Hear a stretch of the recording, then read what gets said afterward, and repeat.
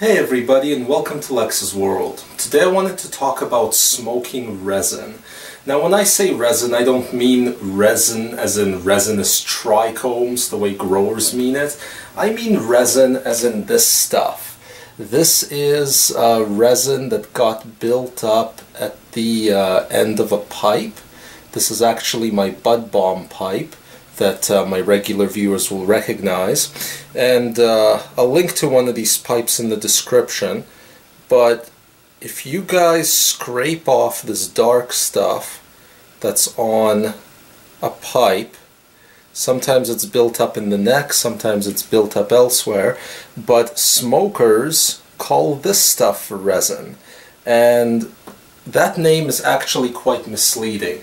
It is not resin, really.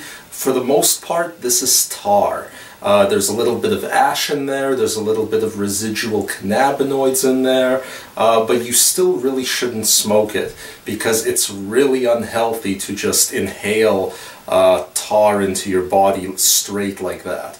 Now, does anybody even really do this? Well, you know, broke kids, when they run out of weed, will start scraping the resin off of their pipe, but beyond that nobody does it. And I just wanted to take a video to reiterate that smoking resin is a really ghetto, really bad idea. So don't do it. Instead, clean off your resin off of your paraphernalia with some isopropyl and get rid of it, because yeah, tar in lungs equals bad. That's the show for the day. Hope you enjoyed it. If you did, be sure to subscribe and hit that like button. See you next time.